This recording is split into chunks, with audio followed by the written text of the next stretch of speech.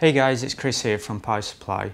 In today's unboxing video we're going to be taking a look at the Pi Supply switch, which is an ATX style switch for the Raspberry Pi.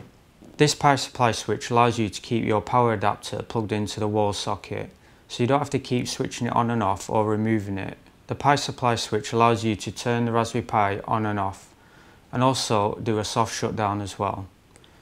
So let's see what we got inside.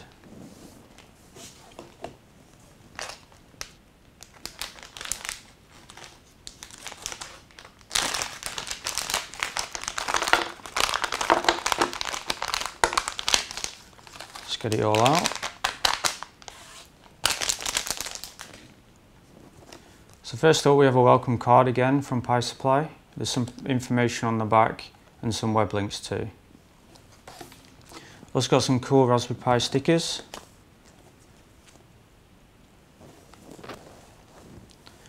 So let's see that all these components are. So first up we've got the main PCB. This is obviously a self-assembly kit. If you want to find out how to assemble this, then go to pisupply.com/makerzone. So we've got here a USB-A socket. We've got a 5-volt relay, so this is used for the switching of the Raspberry Pi. We've got 3 tactile buttons.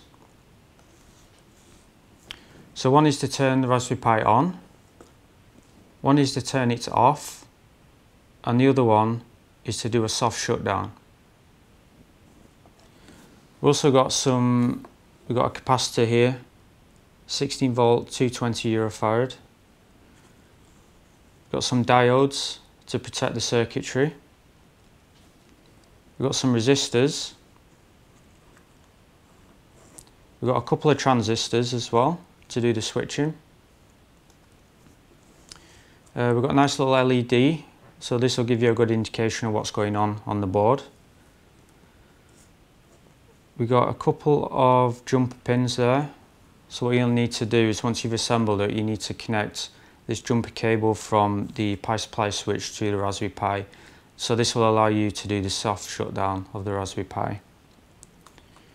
Also comes with a USB to micro USB cable. So once you've assembled the circuit, what you want to do is connect your mains power adapter to the micro USB port on the Pi Supply switch, and then you want to connect this to the Raspberry Pi from the Pi Supply switch to the Raspberry Pi's micro USB port. So that's everything. If you have any questions, then pop them in the comments box below. For further information on the Pi Supply switch, go to pisupply.com. Thanks for watching guys. Until next time, I'll see you then.